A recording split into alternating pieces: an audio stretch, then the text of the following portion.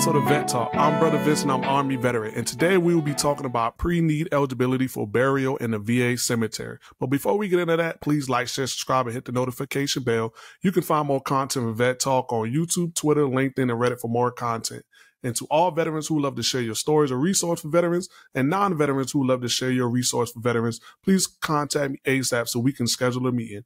Now that we got that out the way, let's get into this topic. So again, we're talking about the pre-need eligibility for burial in the VA cemetery. So this is for all of those veterans who aren't in need of being buried at this moment, but you want to make provision and prepare early so that your family aren't faced with complications after you leave. The VA has an actual setup for us to where we can go ahead and start preparing ourselves before that time comes. So right here on my screen, you can see the pre-need eligibility for burial in the VA cemetery. You can find out in advance if you can be buried in the VA National Cemetery. This is called a pre-need determination of eligibility, and it can help make the burial planning process easy for your family members in their time of need. Follow the steps below to apply. Note, pre-need means before the time of need. This application is for planning your own burial in advance. Please do not complete this form if you're requesting burial at the time of need. So they just wanted to make sure that family members who are listening to me, or even those who go on this website, don't take this application and fill it out if they're in the current need at the moment. So right here, you can see it said, how do I prepare before starting my application?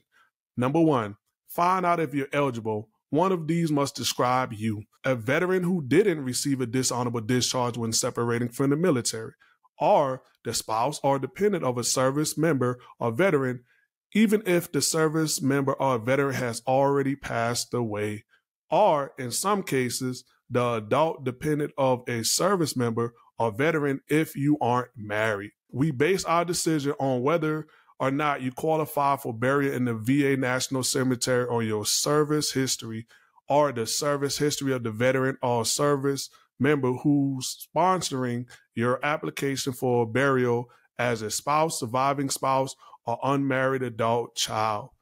Get more details about eligibility right here by clicking on this blue button.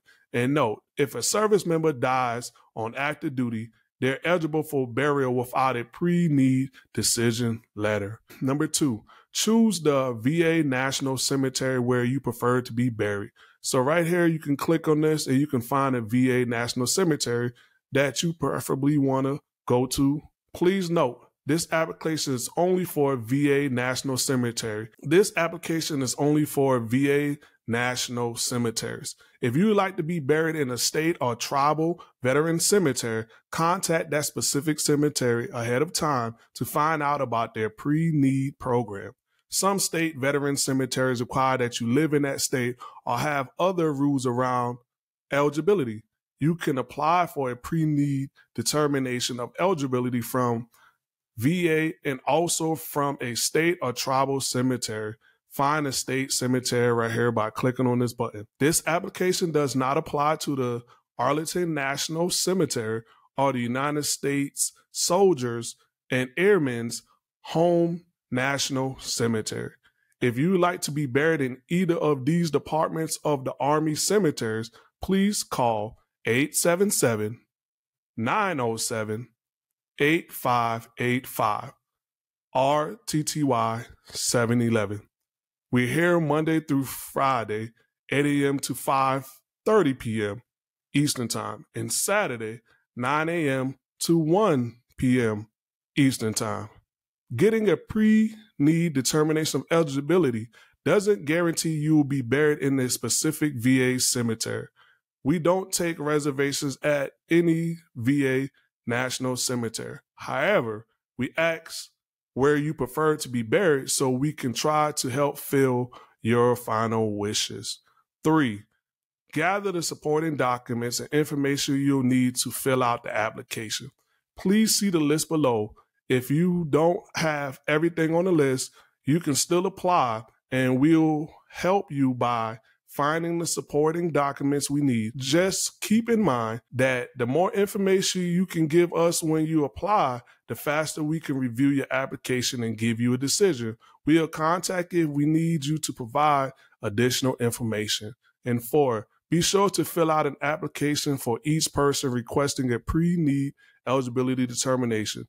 If both you and your spouse are applying, you'll each need to fill out your own application. So right here, this answers the question, what information do I need to apply? To apply, you'll need your or your sponsor social security number, date and place of birth, military status, and service history, like service date, discharge character, rank, commonly found on the DD-214, or other separation documents.